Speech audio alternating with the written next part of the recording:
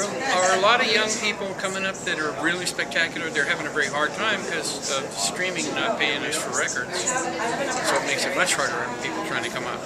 But there are some incredibly talented people. And who influenced you in your craft?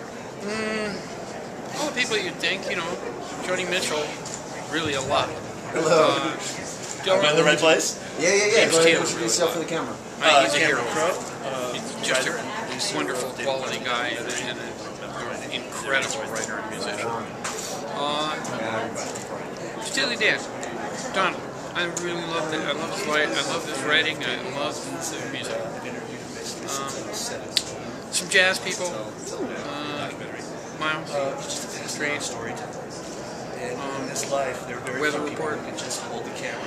Also, my dad's a big sailor, and he wants to know what's happened to your sailboat. I had to sell it. I had to sell it because, see, streaming doesn't pay us. They claim that they pay us, but they really don't. It's as if you work for about 3 weeks and they give you a nickel. It's like that. So that cut my income in half, and I couldn't keep the boat up, and I can't watch it go to pieces because I love it. So I had to sell it. And who are you looking forward to collaborating with coming up? Who would be your ideal? I've got 2 bands that are really stunning. Right? The electric band with my son and those guys. This acoustic band with Michael and Rebecca and Michelle. And now the documentary on I don't know. It's just a way to kind of there are people that I like, you know, that I find the best storytellers making probably. I've worked with most of the people I really like to work with. I've gotten to sing with just about everybody at one time or another. And how was it making a film? Was that fun to reminisce? It's easy. I didn't have to make it. They did it. They just asked me questions and I try to answer them honestly. That's all. Awesome. Well, congrats and enjoy this today. Thank you. David, you've lived a long time, and I wondered if you want to give any message of hope to young people today about how you survived through dark years, such as there were in the end of the 60s and today. This is the elder talking to the young. Yeah, that's pretty hard to do extemporaneously. You know, it's hard to give kids hope right now, man. You understand, the way they feel, the kids that I know, is that we're handing them a broken democracy in a world that's really seriously screwed up. So they're not happy. All the kids I know are pissed off. They all feel like they're getting the short end of the stick, and they are. And so that's kind of my thing with them. I try to say, you know, we're working at it as hard as we can, but it is the way you see it. You're not mistaken. That's the world that's perceiving the world correctly. What's the role of music then? It's very tough. It's very tough. The streaming is a very bad thing. They don't pay us. So that makes it really hard for young kids. They don't get paid for their records. The only time they make any money off a record is if they sell it at their show.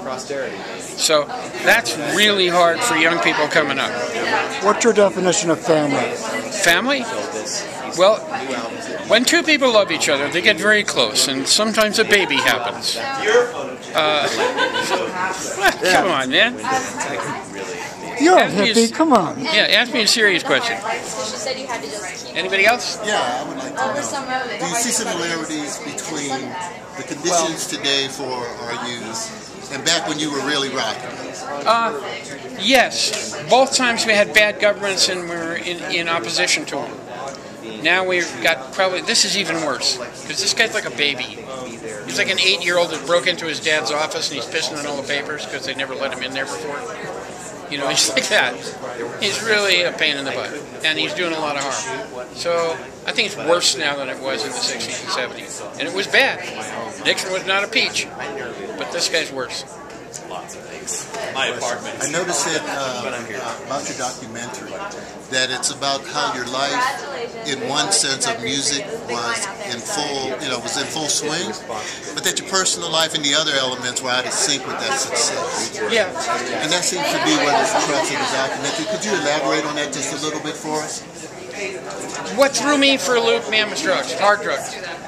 Absolutely a bad idea. And they pretty much destroyed my life. And they certainly got in the way of the music. Hard drugs don't do anything for you at all.